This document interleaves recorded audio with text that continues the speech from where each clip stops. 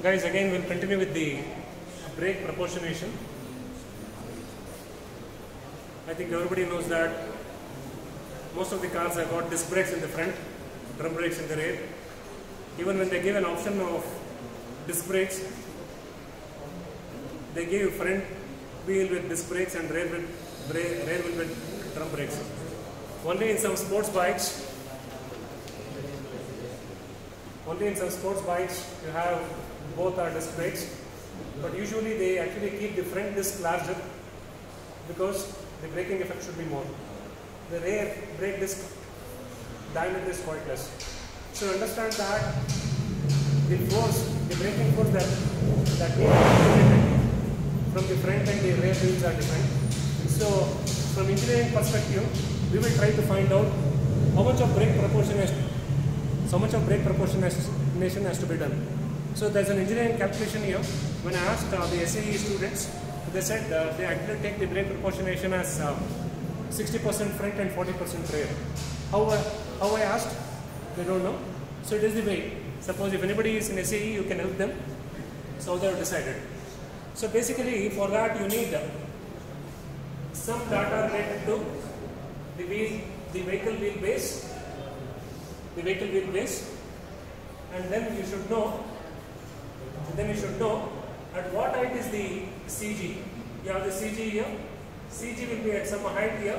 You need to know this edge and that CG from either the front wheel and the rear wheel, how much it is. Now you should know this. Okay. Now you can know either from this and this. So let us say this is C. Usually this is B. I don't need this B. And you can call this as N. You can call this as N. And you can call this CG height as H. You can call the CG height as H.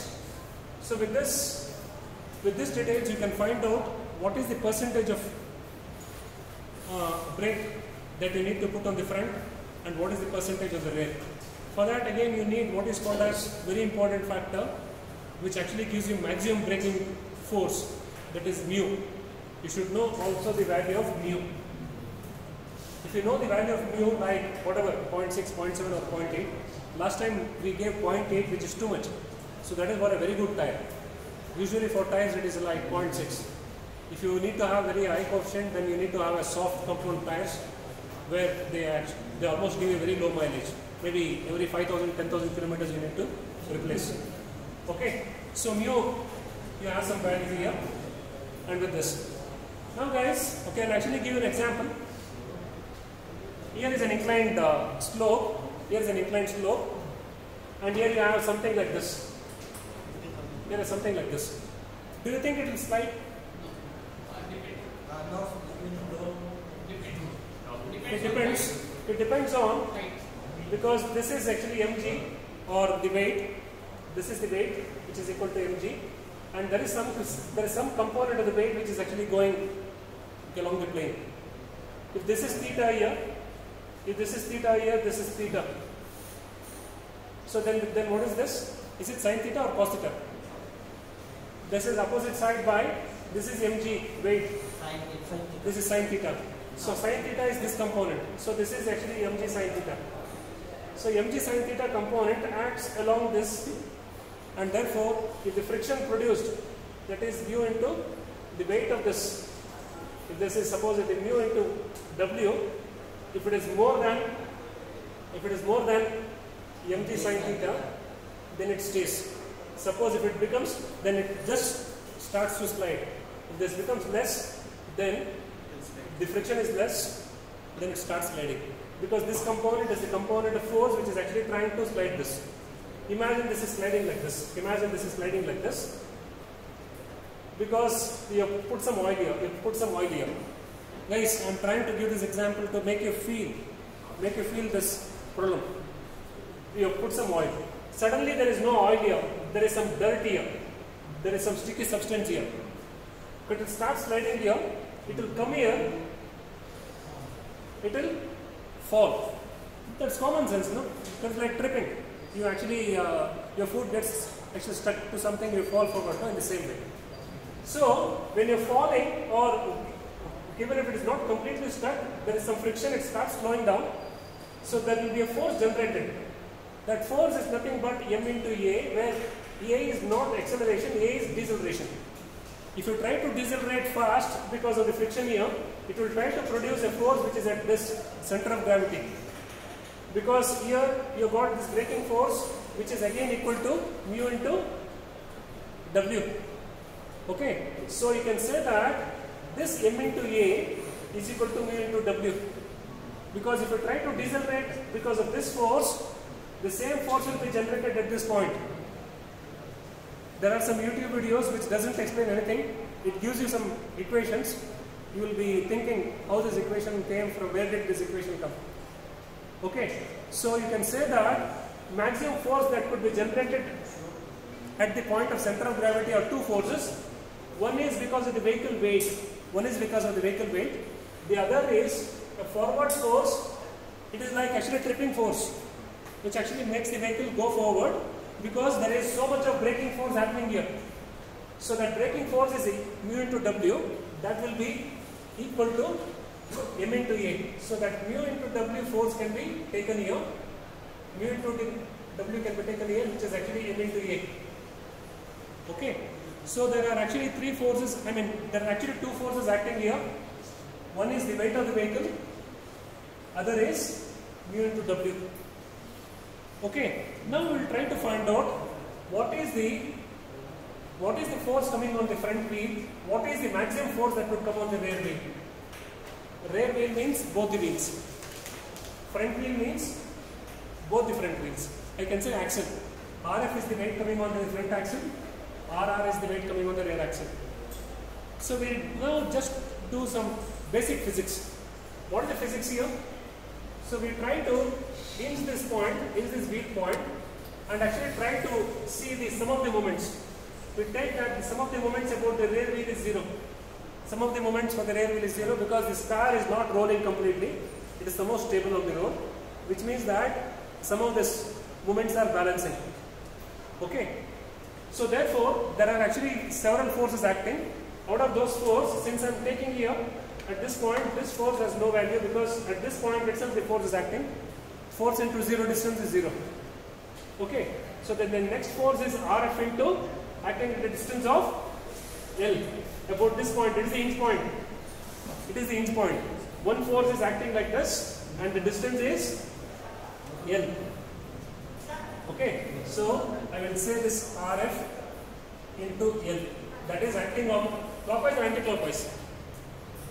Clockwise or anti-clockwise? It is clockwise. It is acting clockwise. This weight is acting here.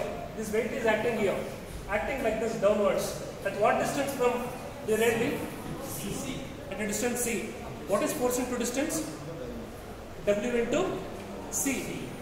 Is it clockwise or anti-clockwise? This is anti-clockwise. So since it is clockwise, I make it as plus. Since it is anti-clockwise like this, I make it as minus. So I write it as W into C. Is it only two forces or there is one more force? Which force? Mu into W. Because the center of gravity is here. Why do I fall? Suppose if I am actually skating. When I am skating, suddenly there is some sand on the... So I start to slow down. When I slow down, that effect of slowing down, force comes on body. Mass into deceleration. That force comes from where? From my head. It actually comes from the center of gravity of my body.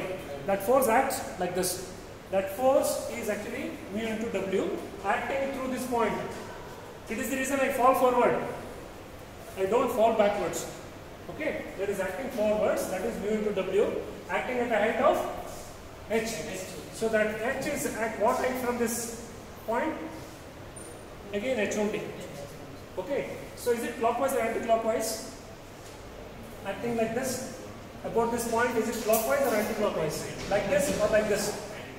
Anti-clockwise. So this is anti-clockwise minus mu W into H. So all these three moments will see that the car doesn't roll forward. They are under balance because there is some reaction force at the front. Okay. So you can definitely find out RF So RF is the reaction force on the front wheel. So you take this on to the right side. So that is W into weight of the vehicle into C plus mu into W into H divided by L. This formula gives you the reaction force on the front wheel. Okay. Now you try to find out the reaction force in the rear wheel. So reaction force in the rear wheel is what? W minus RF, right or wrong? So here, if you try to put some values here, so how do I find the percentage here? So if I try to, suppose if I have to do this in the other way. Right now, this formula gives what is the weight coming on the RF, the maximum weight that would come on the RF. Okay. So here, how would I actually find out in terms of this? Okay. Now, let us compare it to the total weight. And let us compare it to the total weight.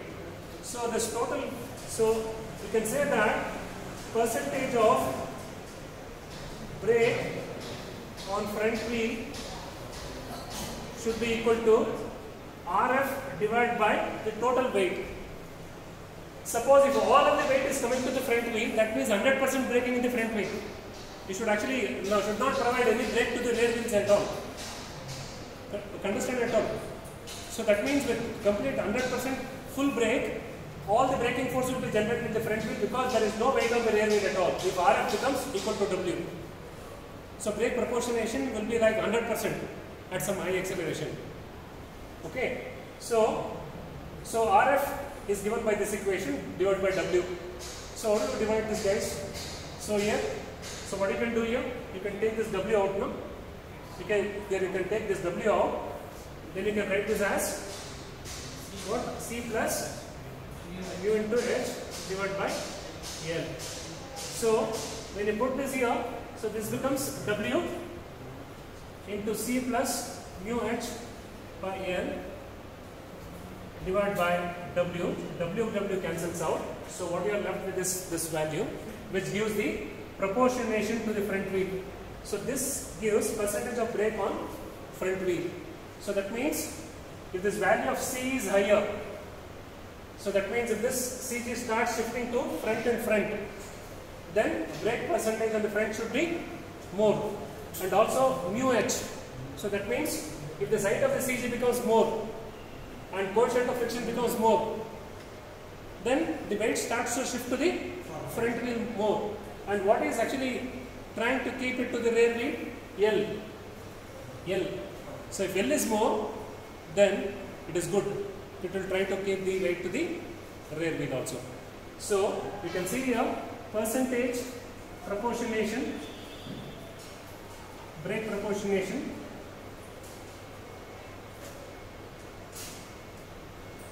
to front wheel is given by C into mu H divided by L. So you can actually take some values now, because if I actually tell this, you don't understand. Can you give a value for a vehicle? L is how much for a vehicle? Consider L as 3 meters. Consider L as 3 meters. CG is it close to the front wheel or the rear wheel? Suppose if it is a front engine and if there are no rear passengers, so usually CG will be here. CG is not fixed. When passengers shift, so suppose if there are MEUs, there are actually 3 rows of seats, then CG will definitely shift back. So CG you can actually keep it anywhere here. If you want to keep it exactly in, okay, so exactly in between, it will become 1.5. So this L will be 3 meters, then this V will be 1.5 meters. So I will actually use this equation here. So that is equal to C is 1.5. So what is mu, guys? How much mu shall I take? 0.6. 0.6 into H. Now what is the height of CG in cars? Where do you think? Now what is the height of car? Will you be sitting at this height in car? Or slightly higher? You will have a platform, but you will not sit like this, no, like a bench. When you sit, I mean, usually CG will be in our this height maybe, because there is more of engine, chassis and everything. It will actually pull down the center of gravity. What do you think is this CG in a car? Car height is only this much. Car is height this much. All the engine, the chassis, everything will be like this. Oh, I should be in the camera. So the car is about this much. So CG engine will be this much. So it could be, what is this height? 1 meter. 1 meter? Yes. 1 meter is too good. Sorry, 1 meter is actually, 1 meter is too bad. It should be less than 1 meter. So, okay, so let us say 0.8 something. So let us say 0.8.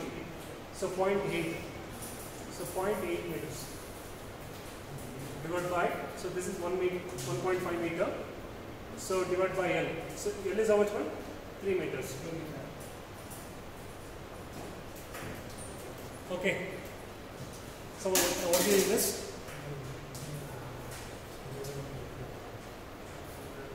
So 1.5,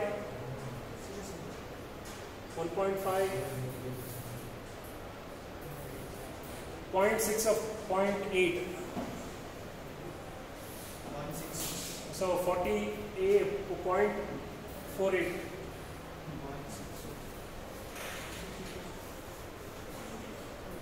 Numerator is 1.5, 0.48 divided by 3. So much is this numerator and denominator? So this is meters, this is meters. So finally this becomes meters. How much? 3.19. ಇದು ಮೇಲ್ಗಡೆ ಕಮ್ಮಿ ಇದೆಯಲ್ಲಪ್ಪ, ಅದೇ ಇದು ಹೇಳ್ತಿದ್ದು ಯಾವ 3.1 ಬರುತ್ತೆ? ಎಷ್ಟು ಬರ್ತಿದ್ದು? Sorry, it's not multiplied, sorry, it's plus. Sorry, it's plus. It becomes 1.98%. 1.98. 1.98 divided by 3. So what do you have? 0.66. 0.66. But it is not in percentage. If you want it in percentage, multiply it by 100, it will become 66%. So people were saying no, 60% front, 40% rear. How did you get? You just add this value. And if you want to make it less, suppose if you want some weight to be on the rear wheel, what you should do? What you should do? You should reduce this numerator. If you increase the numerator, then this value will become more and more weight starts to shift to front. So what you should do? Shift the CG backwards. So that means this value of C becomes less. Okay. So it starts going back, and also the height of the CG has to be lessened so that there is no frontal moment. Okay, like this. Oh.